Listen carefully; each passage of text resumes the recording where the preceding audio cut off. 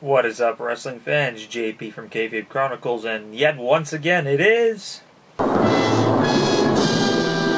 This Week in Wrestling, the weekly wrestling segment where I cover all the major topics or minor topics that might have happened throughout the week.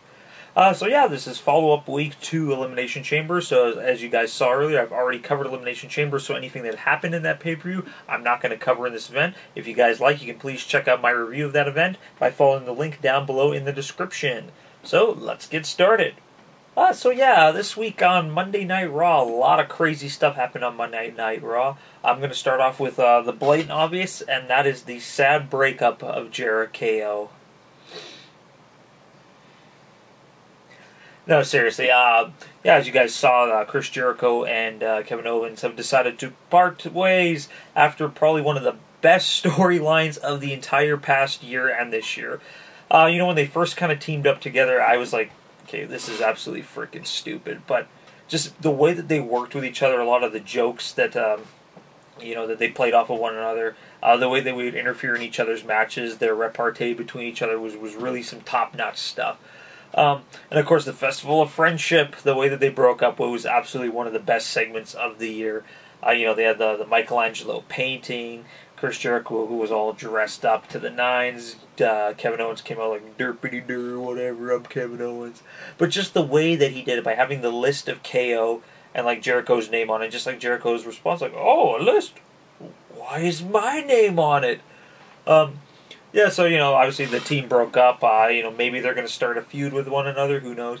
The only thing that I kind of have a weird hankering in my stomach that doesn't make me feel too good is the fact that they've broken up might mean that Goldberg is going to beat Kevin Owens at Fastlane for the Universal title, which, in my opinion, would be a very move of WWE, but how often do they listen to me? I'm just some dude in a room full of toys, so... Who knows where this is going to go? Maybe they faked beating each other up just to throw Goldberg off of his game.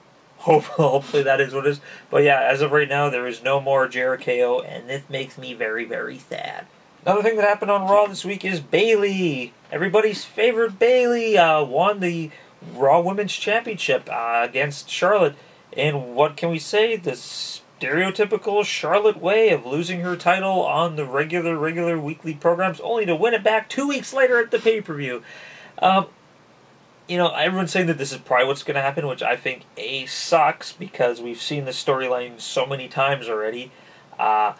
And B, I was really hoping that Bayley would win the championship at WrestleMania. I just figured, since she's such a crowd favorite, ridiculously over with the fans. I haven't seen a superstar this over with the fans in quite some time.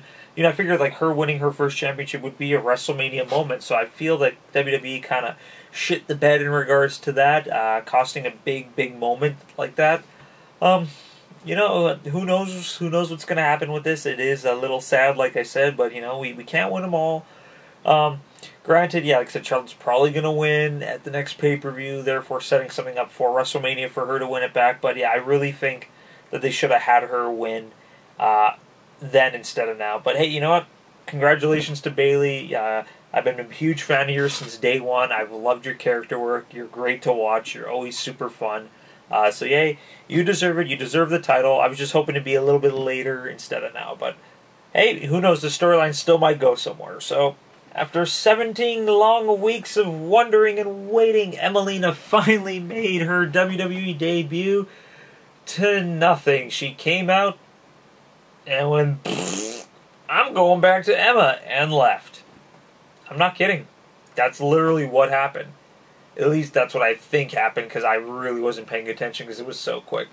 But yeah, I don't know. It's really weird because Emma, back in her NXT days, she was definitely a person I really enjoyed watching. I liked her feud with some of the other women. I liked her and Dana Brooke paired up together. They were absolutely super fun to watch. They worked so well with each other. And so of course when they came into both got sent up to Raw. Of course Emma had that injury. Therefore Dana Brooke kind of to go with Charlotte. So then I was really shocked when they decided to make this whole new character for Emma. To be honest, pair her back up with Dana. There was nothing wrong with that. Her and Dana Brooke worked really good together. Unfortunately, Dana really isn't gelling with Charlotte right now. I think they just kind of put her in that role because they didn't have anything else for her. But now that Emma's back, put them together. I would like to see a female tag team. Like, like the tag team division needs a little bit of work, so why not some women tag teams? That'd be super fun. I think that's a cool idea. But yeah, Emma's back. Who knows what the hell's going to happen with that, but hey, whatever. Dana Brooke. Over to the SmackDown side in regards to the world title picture. That's right, the world title picture. Of course, Bray Wyatt won the world championship, so therefore Randy Orton should technically be his opponent at WrestleMania. But no, what happens? Randy Orton comes out and flat out tells Bray Wyatt, "No, I cannot fight you. You are my master and I am your slave. I cannot fight you." So next week on SmackDown, they're going to have a battle royal to determine the #1 competitor for WrestleMania. Now, everyone's saying this, and I fully agree as well, too, but I'm calling Luke Harper is going to win the Battle Royal, and he will get the title shot. Now, granted, it'll be Luke Harper versus Bray Wyatt, but Randy Orton's going to somehow find his way into the picture, so we're going to have a Wyatt family triple threat at WrestleMania, which, to be honest, I wouldn't even be that mad with. I think that would be actually a really cool match, way better than what Raw will probably produce. But yeah, so here's hoping that it's going to end up that way. Here's hoping that Luke Harper can get into the title picture because, like I said, he is a beautiful man with a majestic beard and he knows how to fight like nobody else. On a sad note, as you guys probably heard earlier this week, Chavo Guerrero Sr., that's right, Chavo Classic, brother of the late great Eddie Guerrero and, of course, father of Chavo Guerrero Jr., sadly passed away after his battle with cancer.